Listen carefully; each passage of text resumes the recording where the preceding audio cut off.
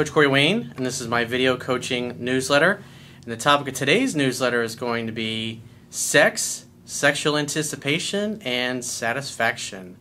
Well, I've actually got an email today from a woman, and she's in college, and she describes what's going on between her and a guy that she's interested in. And what I like about the email is you can see the effect that he's having on her by taking his time, being mysterious, and she's thinking about this guy all the time. And you'll notice as they've been interacting with one another, things have been escalating between the two of them sexually to the point where she's just literally ready to explode and have sex with him. Even though they haven't gone all the way yet, they've definitely fooled around and he's gotten her off, but she's sitting around wondering, what's he doing? When am I going to hear from him next? And so you get a great perspective on what women go through when guys do a good job of creating that sexual tension, that sexual anticipation.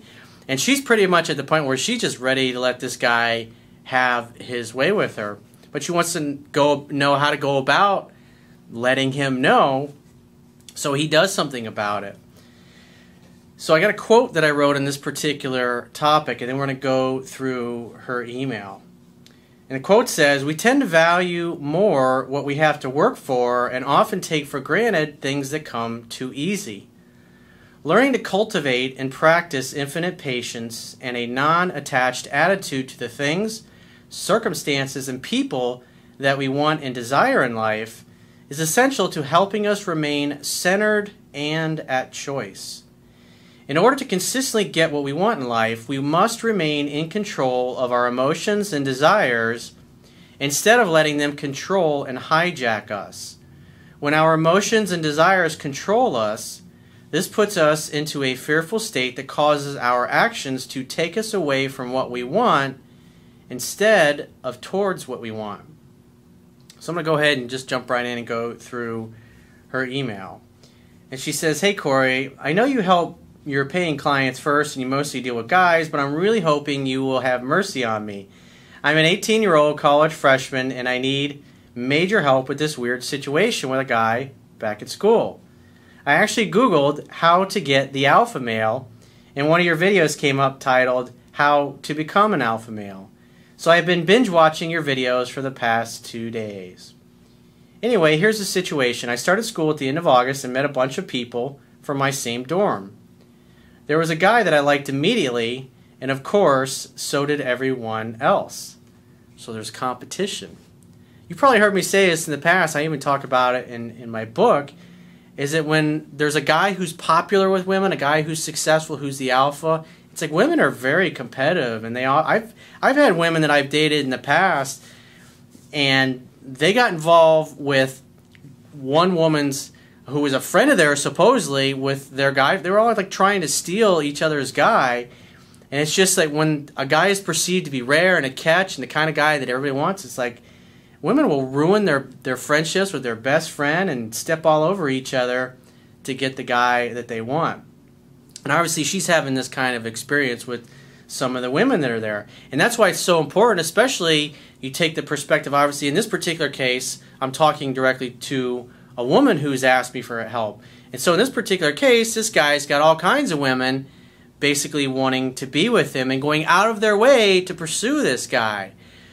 But the one who expresses their interest but also is not coming unglued, seemingly have an indifferent approach. In other words, the one that he has to work the hardest for is the one he's going to value the most. That's just human nature. When something comes really easy, we don't respect it, or we don't appreciate it. And that's why they say it's like you don't know what you got till it's gone kind of thing. She says he's the center of attention for our whole group, maybe even the whole freshman class. He's one of those guys who just naturally commands attention and doesn't give a shit, which is so sexy. I talk about this all the time. And here you have a woman's perspective talking about exactly how a man who has his shit together, who's indifferent, who does what he wants, and what makes him happy, and how that attracts a woman to him. He's super hot and very flirty, always joking around with all the girls. Well, a man who loves women is loved by women. That's something that I learned from Zan. It's so true, though. You know, I posted a video last week, and it got a lot of likes. I mean, it did really well compared to the average videos that I do, and it was from a woman. And it's like, I couldn't believe all the fucking hating that some of these, I blocked probably a dozen different guys. They were just being fucking assholes. I get guys that send me emails, they're like, why are you answering emails for women? It's like, they have the attitude of like, they're the enemy or something. Like, you're supposed to be our guy, you're supposed to be in our corner, not helping out women. I was like, well, 10% of my clients are women. That's the way it is. And I'm a coach. I want to teach people who want to learn and understand human behavior, not only about relationships, but also about being successful in life. And my goal, my mission is I want the stuff that I teach, I want every man and woman on the planet to know this stuff. I want it to be common knowledge someday, because it'll make a much better society, and men and women both will be a hell of a lot happier if they have a better understanding of one another and they don't put themselves in positions where they can be taken advantage of. But it's irritating to me as a coach.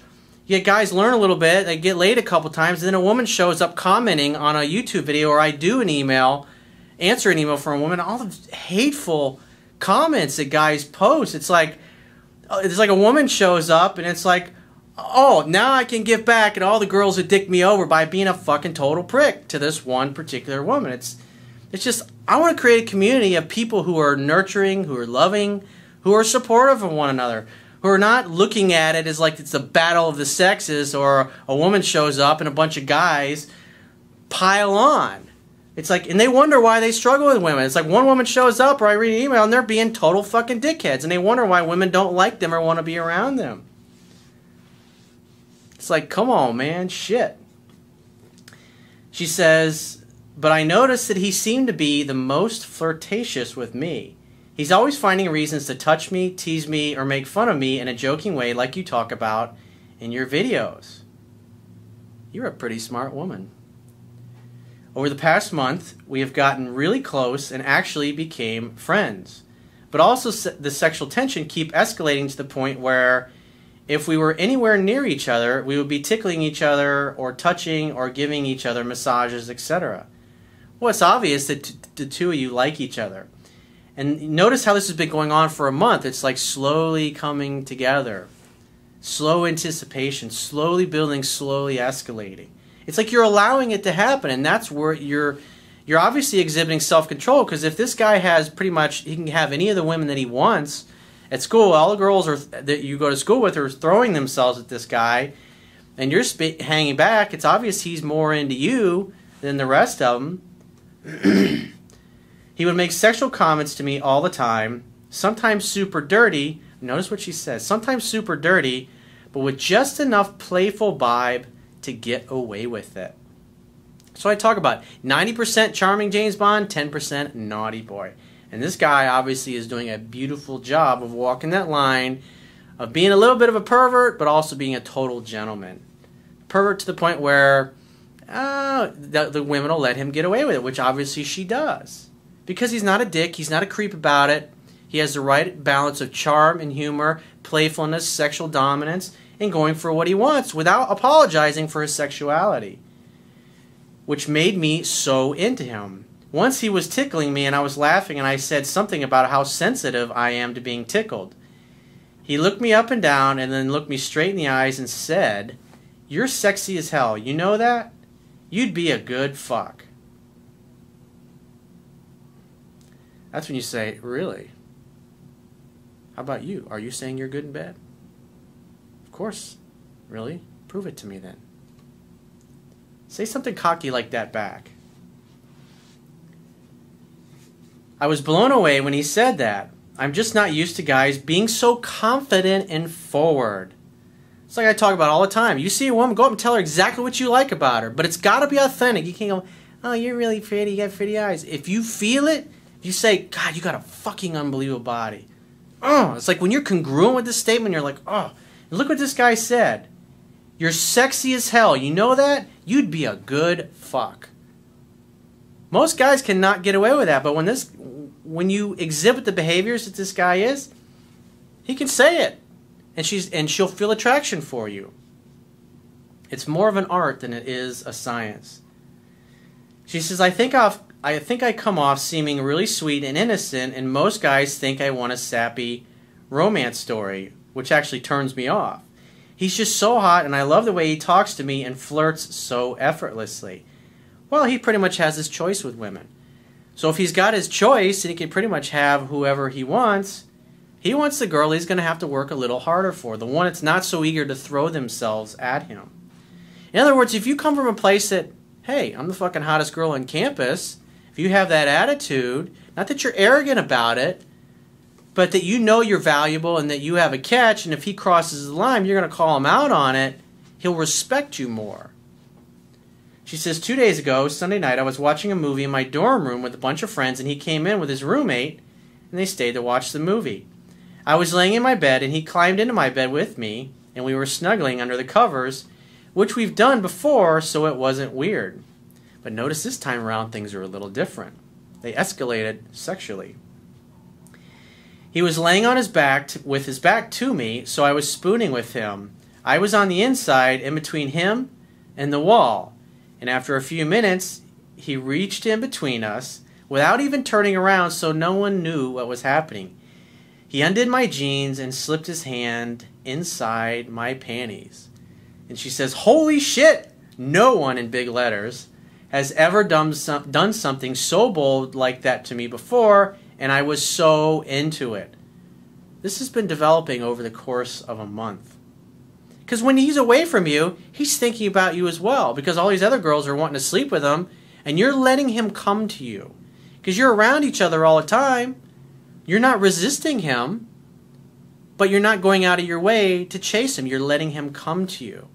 And therefore, his attraction level is growing slowly as well. He got me off so fast, and in a room full of people, I was biting his shirt and trying not to make noise. It was so good, she puts in big letters. And it was so good because she was so wound up already. She'd been thinking about it for days and weeks. And then it finally escalated. But when the movie was over, he just acted like nothing happened. He winked at me and was the same as always. In other words, he's like, it's a little secret between the two of you. And he's not going out and bragging about this shit to all of his friends. That's another guy who gets it. Women like a guy who can keep his mouth shut. He was the same as always, flirty and touchy and everything, but he didn't say anything about what happened. Yeah, it's like your little secret. So now I'm freaking out. I didn't see him at all yesterday because we have opposite schedules, and then when I saw him today, we were in a big group of people, and we both have roommates, so we're never really alone, and also neither one of us said anything to any of our friends about what happened on Saturday night, or Sunday night. We don't really text except to say come hang out if something is going on. We mostly just hang out in person since we live in the same dorm. My question is, what do I do? I know it's driving you crazy, but don't do anything. Let him be a little bolder next time, because you notice over the course of a month, he's choosing you over these other women. Because you're not all over him. I know you're like going bananas inside, but you're doing a beautiful job of exercising and maintaining your self-control. If you have the attitude, of course he's going to want me, there's no rush. There's no reason to freak out about it. At the end of the day, he's the one who had his hand on your pants, not anybody else in the room. She says, I want to hook up with him so badly, but I have no idea what he's thinking or what he wants. It's a scientific fact that women are more attracted to men whose feelings are unclear. Case in point. Let me read that statement again. I want to hook up with him so badly, but I have no idea what he's thinking or what he wants. He'll make up his own mind in time. Don't push him. Don't try to force it. Don't get angry. Just have a smile on your face and continue doing what you're doing. Does he not want anyone to know about what happened because he's not into me? Honey, he wouldn't have done that if he wasn't into you. And plus the fact he told you that you're sexy as hell. What makes you so sexy and appealing to him is that you have emotional self-control. I think you're doing fucking beautiful. Or is he just being a decent guy and not telling the whole world? Well, the fact that he's not telling the whole world, that's a good thing. That means that you got a guy who's not going to go, hey, I fucking banged that girl the other night. Because, I mean, bottom line is when most people go off to college, They're just trying to get laid and then want to go tell all their buddies about it because they don't know any better. This guy probably came from a good family. Mom and dad loved him, so he's comfortable, he's confident, he's got a good, healthy self-esteem. And he saw a good, healthy marriage or relationship from his parents growing up. So he knows what it looks like and he knows what it feels like, so he's in no rush. And you shouldn't be either. Does he want it to happen again? Maybe, maybe not. It doesn't really matter. It's your little secret.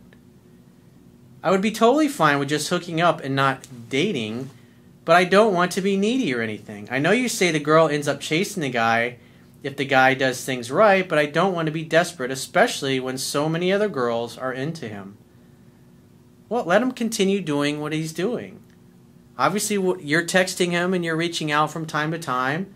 Just keep it at the same level. Because if you take a step back, I know your emotions are going bananas, but if you take a step back and look at the whole time you've been interacting with this guy, things have slowly escalated to the point where he got you off.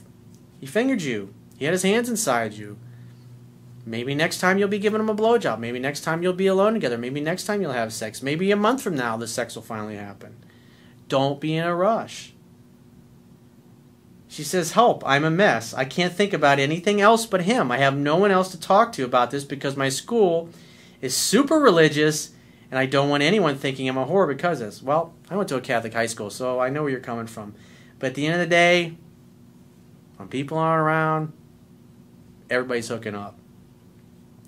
Corey, please help me get inside this guy's head and tell me what I should do next. I want him so much and I don't want to mess this up. Thank you for your help. You're so awesome and you really do get what makes a girl attracted to a guy. Thank you a million times. Honey, you're doing fucking outstanding. You're doing fantastic. Keep going at the pace that you're going. However much you're reaching out to him, keep it at that same level. There's no need to do any more than you're doing because things are, like I said, if you take a step back and you look at things as a whole, he's slowly gravitating towards you. And while he's away from you and he's got all these women that are basically saying, fuck me, and he hasn't heard from you, he's wondering about you two, he's thinking about you two, his feelings are developing as well.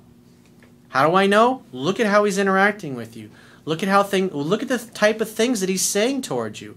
Look how he's escalated things playfully under the sheets with all those people in the room. That's pretty hot. That's the kind of memory you're going to have for the rest of your life. Even if it doesn't work out, even if you don't sleep with him, even if it never goes anywhere. What a wonderful experience that was. You have an experience with a guy who gets what he's doing. That is so rare. That's a gift. That's a treasure. You should appreciate that. It doesn't matter whether you end up hooking up with him or dating him or sleeping with him or whatever. That's the kind of guy that you want to be involved with. He's patient. He takes his time. That's what you're looking for. So keep doing what you're doing. You're doing fucking great. I know it's driving you bananas, but I would say if you just keep doing what you're doing, eventually you're going to hook up, you're going to have sex, you're going to start dating, you're going to spend more and more time together. Just let it happen. So if you'd like to get my help personally, the quickest way is to book a paid phone, Skype, or email coaching session with yours truly. You can choose any of those options by going to my website, clicking the products tab at the top of your screen, and follow the instructions for booking whichever option works best for you. And I will talk to you soon.